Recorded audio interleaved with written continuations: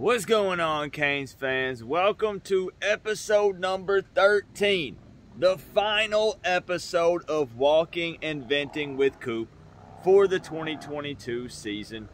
This is a series where I walk along the edge of my property and we talk about a hot, debatable, controversial topic when it comes to the Miami Hurricanes. And man, today is a windy, dreary day here in East Tennessee, quite fitting for the last Walking and Venting, wrapping up the 2022 college football season for the Miami Hurricanes. Hopefully the audio is okay and the wind isn't unbearable. If it is, then too bad. I don't really know what else to say or what to do. Now, a quick disclaimer. Let's go ahead and get this out of the way like we have to do in every single Walking and Venting. There are going to be so many people down in the comment section. Coop, why are you stirring the pot? Coop, why are you talking about drama and being so negative? That is what this series is for. If you're new here, the point of this series is to discuss negative things, to bring up controversial topics and talk about them openly, unfiltered, raw. That's what this series is for, and it's why we do it. And it's a big reason why I love it and why so many other people on this channel love it. So let's just go ahead and be blunt and let's get this thing rolling. Mario Cristobal is everything that Oregon fans warned us about and then some. And yes, his first season here at the University of Miami as our head coach is a complete and utter failure. Period. Now let me add, however, that even though I just said Mario Cristobal is everything that Oregon fans warned us about and then some, I still believe in the guy. And he hasn't shown me anything yet. You know, it's at this point it's all been talk, and there's only been one season, one full opportunity to be able to show us anything. And he hasn't done that in year one, obviously. But I do still, for some reason, believe in the guy. I don't know if it's just blind faith. I don't know if it's because I believe in his vision. I don't know if it's me just buying into what he's saying. I honestly don't have an answer. But I just need to plug in here that I do still believe in Mario Cristobal. And I do think that in the end, it's going to take a little while, but I do think that he has the potential to turn this around. The potential. I just want to make sure that people understand it's not only hate. It's not me just throwing shade at Mario. There is no way that you can jump down in the comment section and tell me that Mario Cristobal and this team made any progress in the 2022 season. And if you think that we did, look, I'm not talking about the little small moral victories. I'm not talking about, well, this guy's stats jumped from this to this. No. I'm talking about overall, the Miami Hurricanes 2022 season. Even just, let me give you an example. I want you to take week 3 and compare it to the game last night. And tell me where Miami drastically improved. In what category? In what position group? I really don't think that anyone can give me an answer that would change my mind. I really don't think so.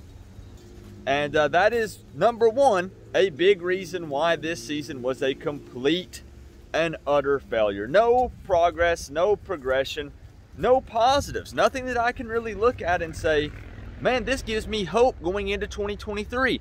And recruiting doesn't count, guys. I'm talking about what we saw on the field that led me to believe that these guys were being developed and that we are seeing some progress. Some sort of hope, something to hang on to going into next season. You're not going to be able to convince me of that. We made no progress this season, period. Also, just being blunt here, I mean, the obvious elephant in the room, a 5-7 final record.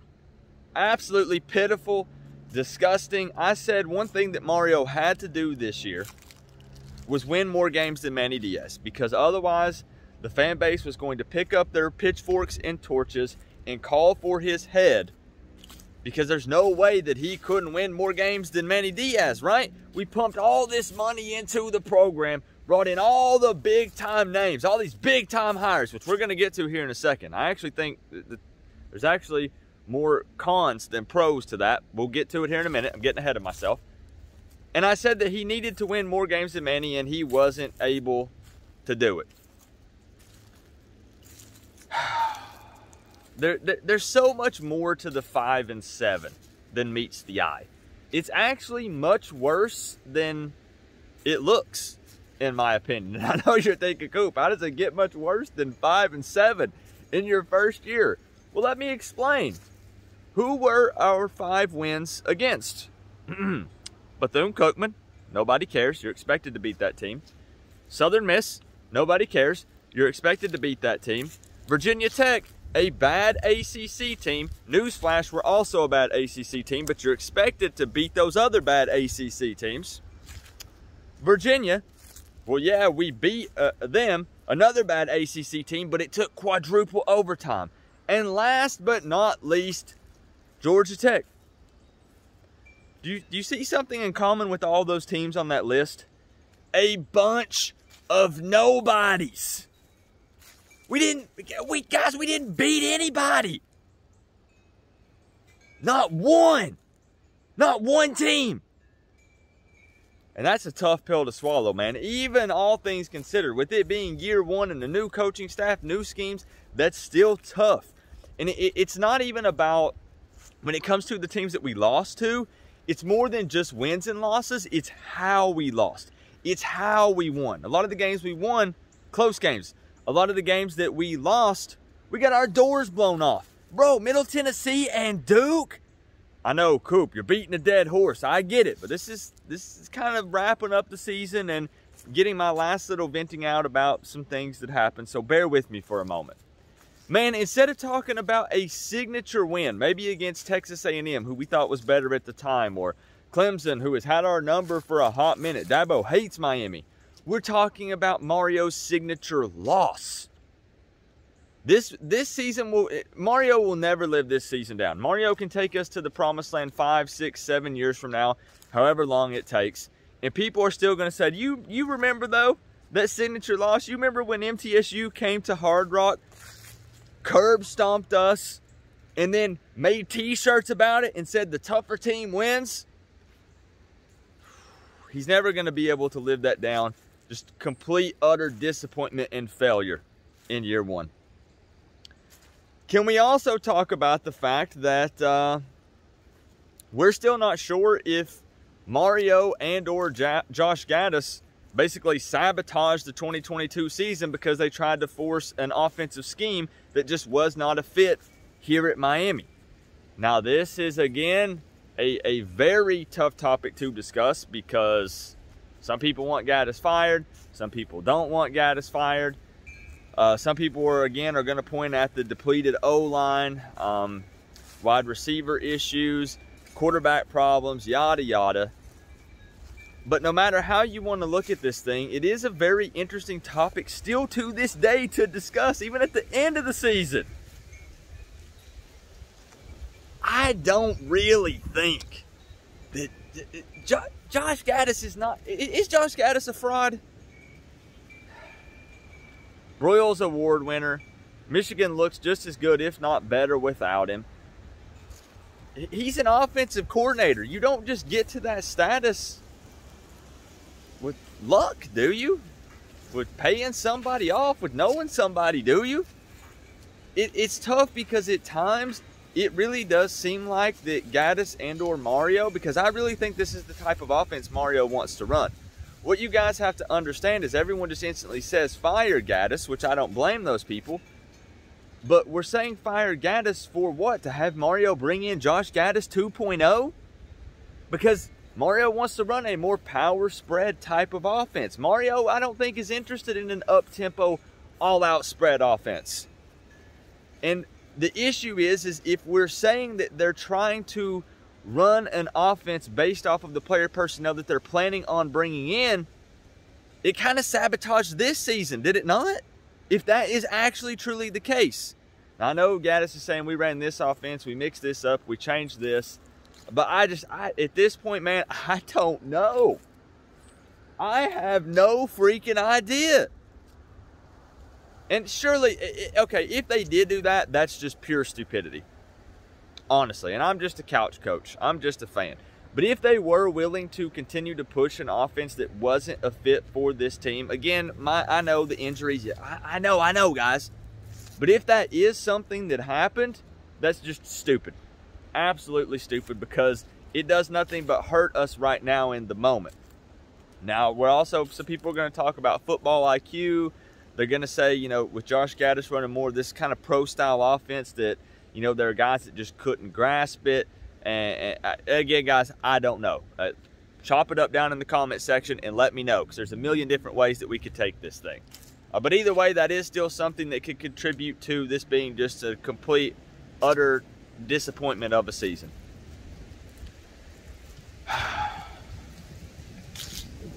There's also the fact that we brought in so many big-time names on this coaching staff, and somehow it proved to be more of a problem, an issue, a negative thing. And at times, what's interesting, guys, is you do see that in the world of sports. You actually just see that in life in general. I'm terrible with analogies, but what happened to the Lakers? Wasn't Anthony Davis supposed to be this big-time player mixed in with LeBron James and who else? There's another big-time player on the Lakers. I don't watch basketball. But anyways, I'm just saying, you think that you formed this dream team, the Avengers, right? But sometimes what happens is there's too many big dogs in the room. There are too many guys that are used to being head honchos, guys that have a ton of experience, and either maybe they're not hungry anymore, or you just have too many guys butting heads. There's too many guys that are used to being the one that people are coming to. They're calling the shots, and then when you put them under somebody and you mix all those guys together, sometimes it just doesn't work. And I think to an extent, maybe we have too many big-time names on this coaching staff. I can't believe I'm talking like this. I can't believe I'm literally coming on this platform and saying, I think we hired too many big-name guys. But in a way, I kind of think we did. Maybe we should lower the budget a little bit and bring in some hungry guys, some guys that want to prove themselves. And then maybe we'll give them raises based off of how well they perform here at Miami and start them low, make them earn it. I don't know, but then it's a problem because we don't get to just go pick whoever we want to come to Miami, guys. Everybody thinks we live where you vacation. Come to Miami, the Sunshine State, beaches, and a bunch of L's, ruining your career. You get to come here for 1 year, and then you got to go through all the trouble of moving because you're getting canned the year after that. And it's tough, man, because fans, we, myself included, I'm guilty, we set the expectations too high. And in a way, it's kind of bad to say that because you should always put the expectations high. But man, we set ourselves up for this. Really, we did. And what's wild is that I was absolutely verbally assaulted online for my 9-3 prediction. And bro, I was not even close. I was called not a fan. Coop, there's no way you can tell me there's 3 losses on this schedule. You're right. There wasn't 3. There was 7. So man, let me give you a warning. Don't drink the Kool-Aid. Kool-Aid is bad for you, first off. It's just a bunch of sugar and fake sweeteners and bro, it's bad. It's bad. Don't drink Kool-Aid ever. Ever. And you best believe I'm not drinking Kool-Aid ever again. I don't care what flavor it is. But man, for 2023, we best be throwing all of our expectations out the window. We now have a baseline. It was 5 wins in 2022. All I'm hoping for in 2023 is 6 wins with bowl eligibility. And at most, the ceiling is 7. I'm sorry. 2023 class coming in, that's freshmen. You guys are talking about them coming in on the O-line. They're going to make mistakes. Is what it is. I also want to ask you guys when it comes to the players, because it's not just the coaching staff. It's a group effort. Also, when we're looking at the players, sometimes you have guys that are just ballers. Guys that are just playmakers that make something happen on the field regardless of what play is called, whatever is happening, because they just want it more. They're just more athletic, more talented, whatever. Who was our consistent playmaker for the 2022 season? And I'll give you a second. I'll wait. Because I really want you to think about that. And don't come in here, and here's the deal. Friends, I'm not going to trash the players. These guys are family until they decide to transfer, you know, whatever. I said who was the consistent playmaker all season. Someone we could lean on, someone we could rely on, depend on. When he was on the field, he was going to make a difference. Who was it?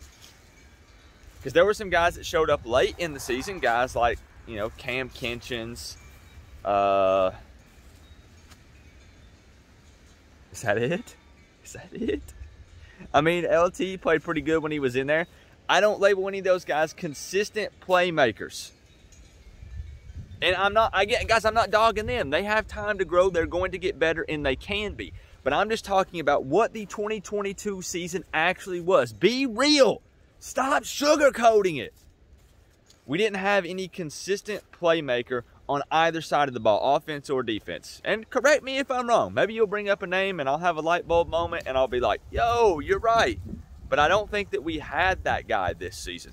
And if you want to blame scheme or development, you want to blame coaching, whatever, that's fine. Or you just want to blame the player, that's also fine. I'm just bringing it up. I'm just mentioning it. And there's also just the fact, this is an obvious one, that we set record lows for the program in multiple categories. Records that I didn't think could be broken even if we tried, but somehow we found a way in the 2022 season to do so. As I said, Mario Cristobal is everything that Oregon fans warned us about and more. He's not the best game day coach. He has to strike gold with his coordinators. And he's a great recruiter. Somehow we've maintained a top 10 recruiting class. We're 10 or 11, I think, at this point. Maybe 9. We're floating around somewhere in there. With a 5-7 record. How the man does it, I have no freaking idea, but I'm very thankful for it. And as I said, it's not all negative, because here's what's funny. Somehow, I just spent 15 minutes talking about how we are just utter garbage. This has been a complete failure of a season. But yet, somehow, Coop is cautiously optimistic. And I don't really know how to explain it. I don't want to hear people say it's only up from here, because that's not always the case. Don't say it can't get any worse, because it absolutely can. But somehow, I am still optimistic about the future. And I can't put my finger on it yet. Maybe some of you guys can explain it to me. Maybe it's my fandom getting in the way. I don't know. Maybe it's me just wanting us to be successful. I'm not really sure. But somehow I am still cautiously optimistic. Like I said, I don't think 2023 is going to be much better. I'm just going to go ahead and break your heart right now. Don't come on here and predict 12-0 or 10-0. Don't predict ACC championship. The ACC is wide open next year. It's divisionless. That's going to make it even tougher on us. So next year is still not a big-time year for the Miami Hurricanes. Just go ahead and let you know. But, man, I think that some changes will be made. I know guys like Alonzo Highsmith and some of these other guys in the room are going to make sure that we do make some changes. But that still doesn't guarantee that we're going to be a top-notch program anytime soon. And just like I said in my previous Walking and Venting, I don't think that we're going to be good anytime soon. I think before you see actual real progress with this team, a team that is competing for conference championships, I think you're looking at 2025, 2026. I'm talking year 4 and 5. And most fans are going to say 3 will evaluate. We need to be close. But years 4 and 5 before you realistically see a big-time difference in this program. And it sucks, man. But has to completely crumble and burn and go from there. But is this rock bottom? Many of us are hoping so. But I can't realistically come up here and say for sure that it is. Because it might not be. I guess that's it. Man. The final Walking and Venting of the 2022 season. This just feels surreal, man. I love this series so much because I get to be raw and unfiltered, and honestly, I don't care if people love these or hate them. If they don't agree with my opinion, that's fine. I come on here and I voice it regardless. I don't care if I hurt anyone's feelings. This series has been a lot of fun this year, and I hope that you guys have enjoyed it. I hope it's, made your Sunday a little bit better, or at least given you an opportunity to, vent about the season and talk openly about things, because not every platform provides that. Not everybody is cool with letting you vent and voice your opinion, through the ups and the downs, the good and the bad. But that's what I like to do on this channel. That's what this platform is for, is to bring the fans together so we can hang out and discuss Miami Hurricanes football openly. Judgment-free zone, man. Now, we get into some fights and arguments, but it is what it is. That's what family does, right? Year one under Mario Cristobal, complete, utter failure, disappointment, dumpster fire. Don't know if it could have got much worse. It could have, but it's pretty dang bad. It's pretty bad, y'all. Off season starts now. The purge has begun. Early signing day coming up soon. I'm gonna miss these, man. I'm gonna miss these. But we're not going anywhere. We're not going anywhere. Just the last walking and venting. Show some love on this thing, y'all. Man, if you enjoyed this series, show some love down in the comment section. Show me what this series meant to you. Let me know. Give me some feedback, and let's talk about the topics that I discussed in this one. Remember, though, guys, we're all one big happy college football family, but at the end of the day, I gotta say, it's always better when you get to rep the U. Coach Coop, peace out. Signing off for the final walking and venting.